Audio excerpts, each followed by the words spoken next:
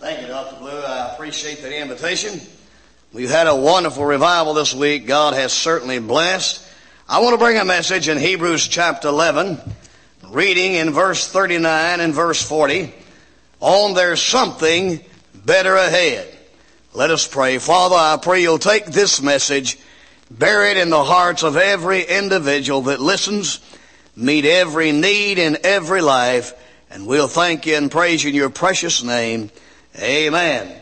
In verse 39, these all, having obtained a good report through faith, receive not the promise.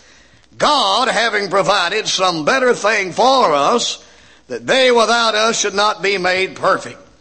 Paul was wanting these Hebrew Christians to realize there was something better ahead. There's something better than law. There's grace. There's something better than Moses. There is Christ. And the Bible says Christ is the answer.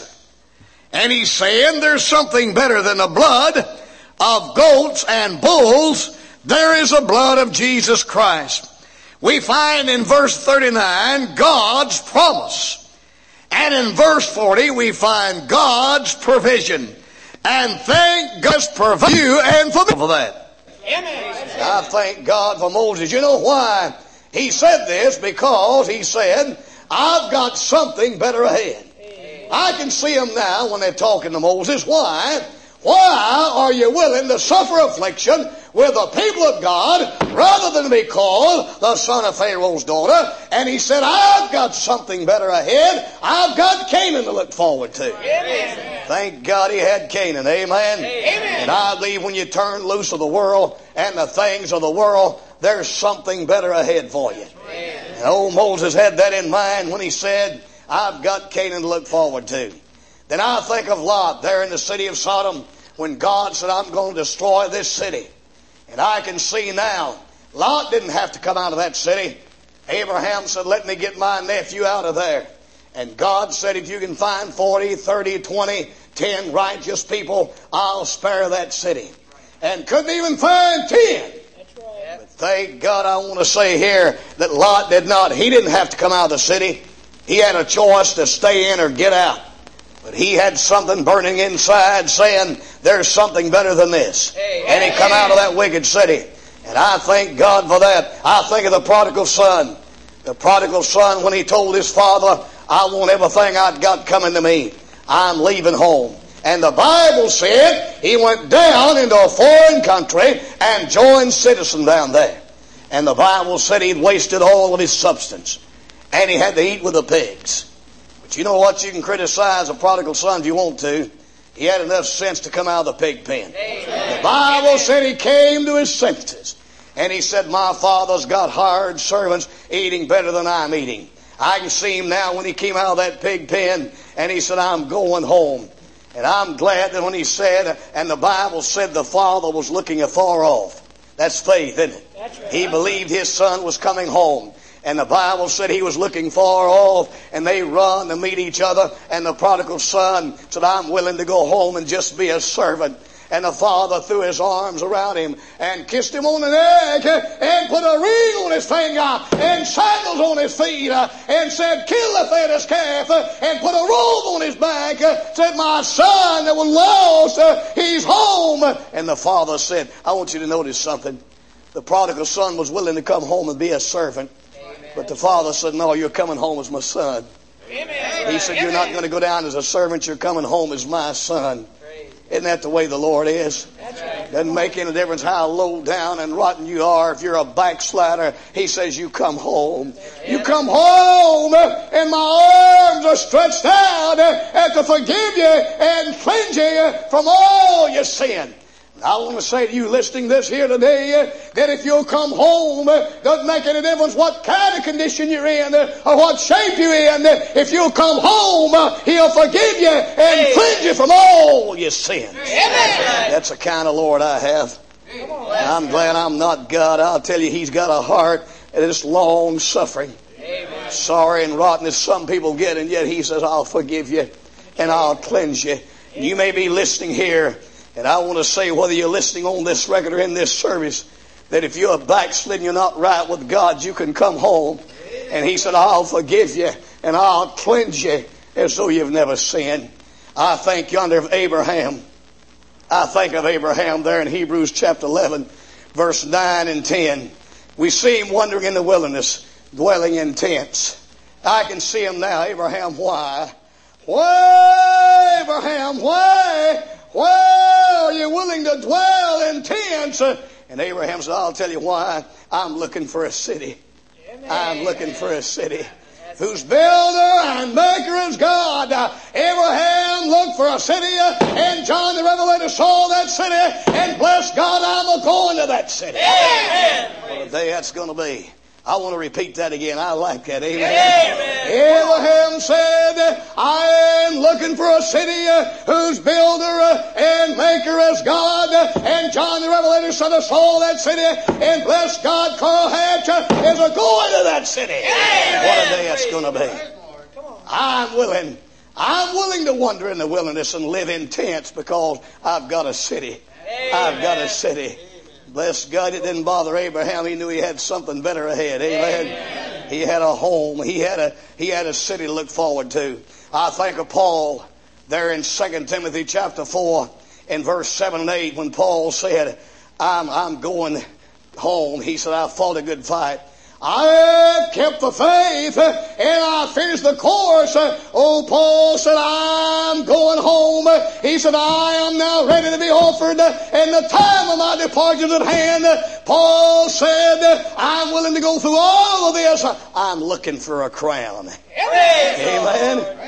Oh, Paul said, bless God, I'm willing to go through all the persecution. I'm willing to pay the price because I'm looking for a crown. And I want to say to you here, if you're a child of God, he says in verse 8 of that chapter, in 2 Timothy chapter 4, he says, you and I have a crown. The crown of righteousness, which the Lord, the righteous judge, will give me at that day, and not to me only, but unto all them also that love his appearing. I can see him now. Paul, why? Why, Paul, are you going through all of this? Why are you paying the price? Why are you willing to suffer? And old Paul said, I'll tell you why. I'm looking for a crown. Amen. And the crown I'm going to get is a crown of righteousness, and the Lord himself is going to present it to me. Right. Amen? Amen. Yes, God, that'll get you excited to think. I can see somebody coming up to offer me that crown, and the Lord says, get back. Get back. I'm personally going to present this crown. The crown of righteousness. That's going to be a day, isn't it? Not only did he have something to look forward to, but I want to say to you and I, Paul also said, he said, I'm willing to run the race. You know what Paul said? He said, laid up for me.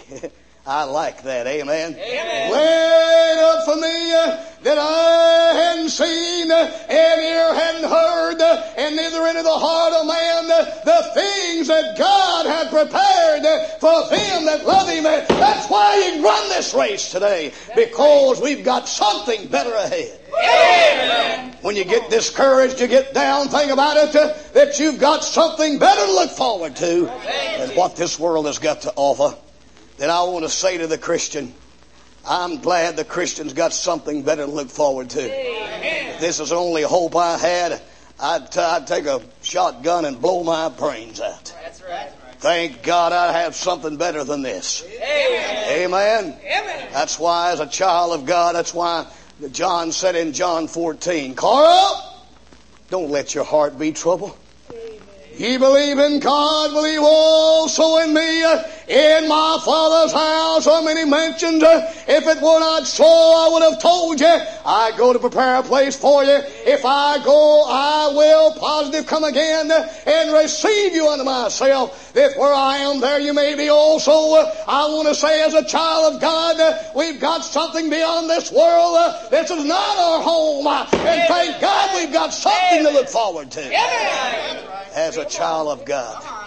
Isn't it great to be saved? Let me say to you listening, if you have never been redeemed by the blood, who you got to turn to? Man, who you got? Go down to the bar. Go down to the bar and ask that fella to help you. All he'll do is sell you another drink. You go to that one giving you them drugs. You ask for help and all they'll do is ask you to pop another pill. But I want to say to you that Christ is the answer. If you're a child of God, you need to say, I've got something better than this. If you're not a child of God, then He is the answer. Amen. Thank God He's the answer. Amen. And I want to say to the Christian, we've got much to look forward to. Amen. Amen. Just to think. That's right. Can you imagine that? Can you imagine I hadn't even seen, ear hadn't even heard. Amen. Never entered the heart of man thing God's got prepared for them that love Him. Folks, we've got a future. Amen. We've got something beyond this world. That's right. And thank God we have. Let me say also to you, if you're here and you're a sinner, you have never been saved, you have never been born again, never been redeemed by the blood, there is something better ahead for you. And that's better ahead is not a pistol in the head. It's not a needle in your arm. It's not going out with a booze. For you, if you're a sinner lost, there is something better ahead for you. Jesus said, I am the way.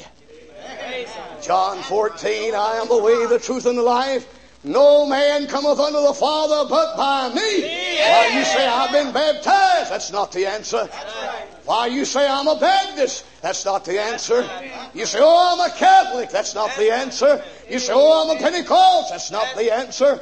Jesus said, I am the way, the truth, and the life. No man cometh unto the Father but by me. Hey, some of you listening to me, you've been baptized. You've gone through all the rituals. If you were to bow your head and die with a heart attack, you don't have the assurance that heaven's your home and Christ your Savior. But let me say to you, unsaved people, you can be cleansed. Amen. So you've never sinned. Amen. Isaiah 1:18 says, come now and let us reason together. Though your sins be as scarlet, they shall be white as snow.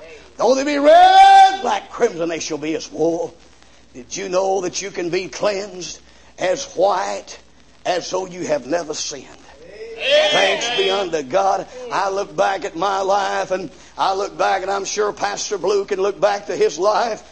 I'm sure he can look back when he was nothing, when he was a hell-bound, no good, dirty, deserving sinner, doomed and damned for hell, and cried out and asked the Lord to save him, and was cleansed and made whole. Amen. I'm sure that Brother Hughes could say the same thing, but thanks be unto God that He can cleanse us and make us whole. Amen. I'm glad He said not only that, but He said in 1 John 1:7, the blood. The blood of Jesus Christ, His Son, cleanse us from all sin. Did you get that? From all sin. It doesn't make any difference. Doesn't make any difference what you've done. He can cleanse you.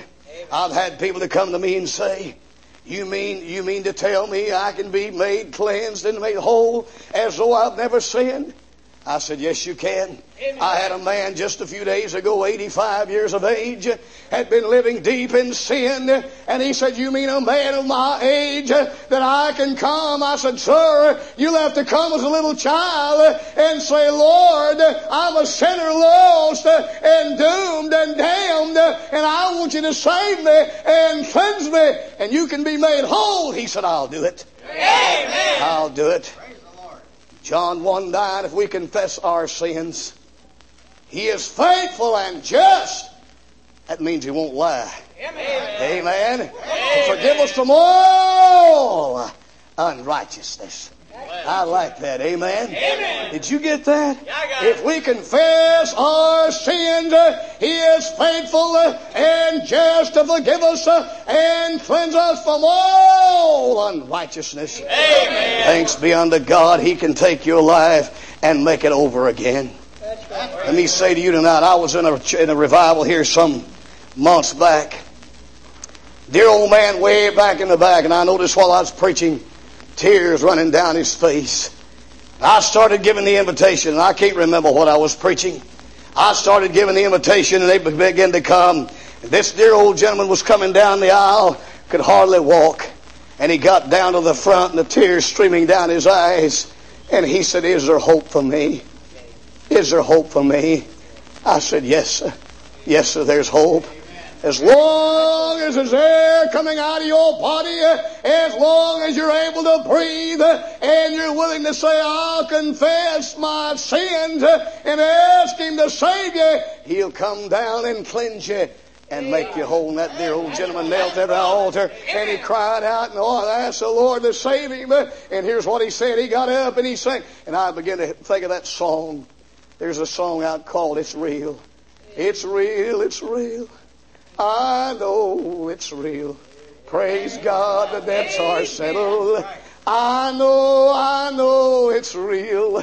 He got up off his knees and looked up and he said, it's real. It's real. And here's what he said when he got off his knees and said, it's real. He said, I've got something better ahead. I've got something to look forward to. And thanks be unto God, you can have that today. You come with faith, believing and receive Him as Lord and Savior. You'll have a home. You'll have a mansion not made by man but by God. It'll be reserved in heaven for you and nobody can get it. Nobody can get it. So let me say in closing, number one, you can come if you're a backslider. You can come and say, Lord, I'm sorry, like a father forgives his son. Let me tell you something. I had one time, a preacher told another preacher, said, you ought to kick your son out. You ought to kick him out. And I said, oh my God, no, don't kick him out. Don't kick him out. Amen. Let me say to you, don't kick your children out. Jesus loves them and He'll help you and take care of those children. But for God's sake, don't kick them out. That's right. Christ is the answer. Amen. I was so thrilled when that dear old gentleman got saved and he cried out and said, I found something better ahead. Amen. Amen. I had a man gave away millions of dollars trying to get saved, went to the Holy Land trying to get saved, and he came forward in one of my services and accepted the Lord as Savior, and he looked up, the tears streaming down his face, and he said, I've given millions. I've given away money. I've gone to the Holy Land. I've done all of this. But he said, tonight I got saved and it didn't cost me anything. And I've got something better ahead. Thank God. Number one, if you're a backslider, you can come home as a father forgave the prodigal son and said, welcome home, my son.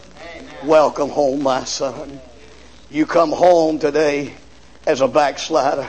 I don't care who don't like you. If they've criticized you, if they've made fun of you, you can come home and He'll put His arms around you and say, you're forgiven. You're forgiven. If you're here and you're lost, you've never accepted Him, you come by faith and He'll save you and cleanse you as though you've never sinned. Let us pray. Let us pray. With every head bowed, every eye closed, and while they're coming to play and sing the invitation, with every head bowed, every eye closed, and no one looking around, please.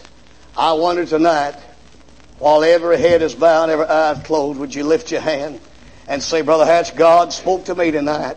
Maybe you're a backslider, maybe you're away from God, or maybe you're not saved, or maybe there's things in your life you say, I want to come home. I want to come home. I have a real need in my life, and I want you to pray for me. Would you lift your hand? Would you lift your hand? God bless you. God bless you. God bless you. Anyone else, just slip your hand up. Pray for me. Thank you. Put them down. Thank you. Put them down. While the music director leads us in the invitation, would you stand, please, and sing it with him? What page is it, sir? 283. Page 283. Would you sing it, please? Would you sing it, please? And you that lifted your hand, if God spoke to you, you come. You come. You come. Listen to it now. Now I'm coming home. The mass of sin too long I've trod. Lord, I'm coming home. While she's playing softly, Father, I pray you'll take this message, bear it in the hearts of the people. While they're coming now, will you bless it, Lord? Will you bless this invitations that goes and reaches thousands? May there be people who trust you as Lord and Savior. In your name I pray.